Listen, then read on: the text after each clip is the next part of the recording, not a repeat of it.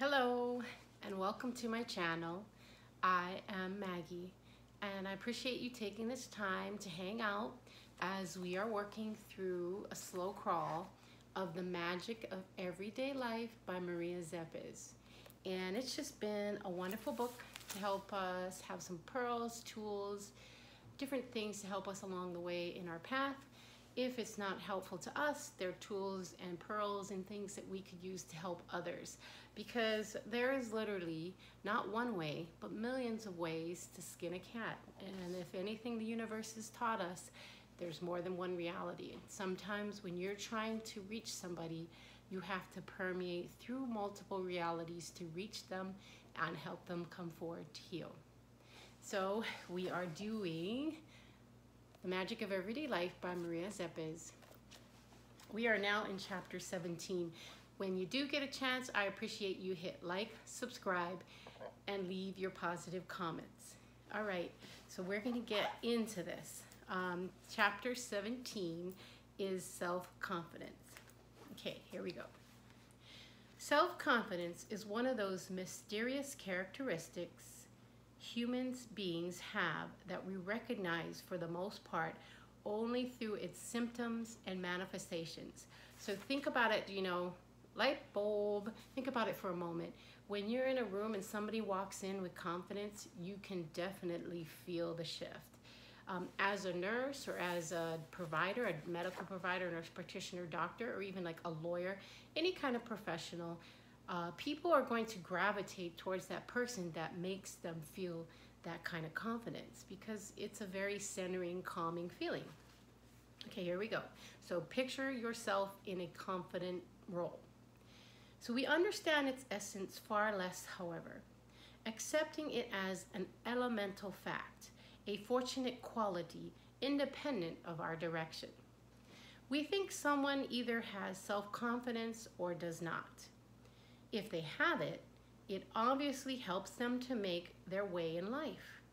If they don't, they are an unfortunate dunderhead whom their most able qualities always abandon them at the decisive moment. So here again, I want to just say, we talk about spectrum here, right? So let's say you're on the spectrum where you're not confident.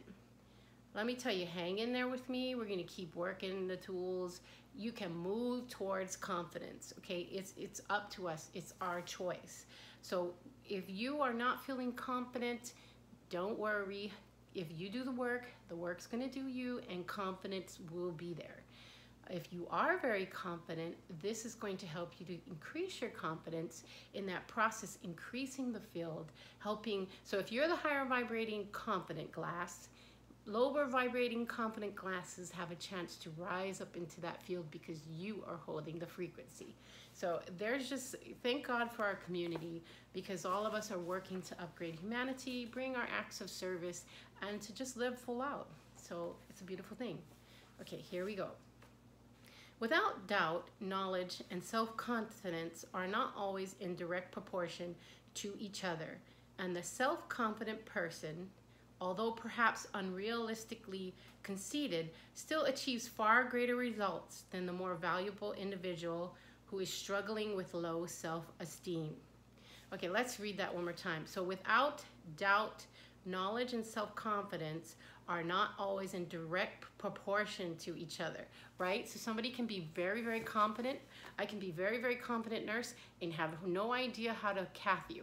I can be a very, very confident nurse and have no idea how to properly give you a vaccination or start an IV, and that can cause harm. Okay, so confidence doesn't always equal knowledge, right? Okay, then also perhaps unrealistic, conceited, still achieves far greater results than the more valuable individual who's struggling with low self-esteem. So they are saying this person can act conceited, they can go on to a construction site or something and be like XYZ, XYZ, and they don't know what they're doing. We can see this sometimes when you have, for instance, in the military, you have the enlisted is the backbone of the military, and you have the officers, and sometimes the enlisted, many times, that backbone knows where the head needs to be turning. And a lot of times our higher leadership Our officers need to listen and, most importantly, work as a team. You can see that also like in nursing, where you might have an inexperienced head nurse and you have these really seasoned nurses on the floor who know more about the patients and the internal operations of a system. So you want to make sure that you don't want to have this idea like, I know it all, and you're not utilizing the full gamut of your personnel to their highest. And somebody in the corner who may be struggling with confidence, that person actually has the answers, knows how to correctly straight cath you, knows how to correctly start your IV, knows how to correctly give that vaccination. You know, we got to take in consideration confidence, conceitedness does not always equal knowledge. Okay, so we have experience in almost every instant that when someone undertakes something they know little about, if they have confidence in themselves, they can accomplish the work acceptably. Whereas, despite the most thorough preparation, when a person does not trust what they are doing, disturbances may occur. So that's basically what we just talked about again. This person walks out in a confident foot, chances are, I mean, praying this is not life and death, but they're going to be able to do the task somewhat acceptably. But a person could actually know what they're doing, have issues with confidence, and it just looks like they're a fumbling, you know, fool. So confidence is key. Knowledge is also key too. So it is evident from our explorations so far that confidence is essentially a magical, creative, positive current of human individuality. So did you get that? Confidence is a magical, creative, positive current. It is a current of human individuality. And again, I'm going to revert you back to that thought, that example I gave. When a confident person walks into a room, you feel it. You're like, I want to know them. I want to learn from them. You know, I want to know what this nurse knows. I want to learn from this doctor. I want to be a part of this team. I want to know this, you know, construction worker. I want to know this site manager. I want to know this chef. You know, I want to know because I can learn a lot. It's a current. So anybody ever been caught in the ocean in a current out? Ooh, that thing will pull you out quick, right? All right. So it lacks points to a circulatory disturbance of forces.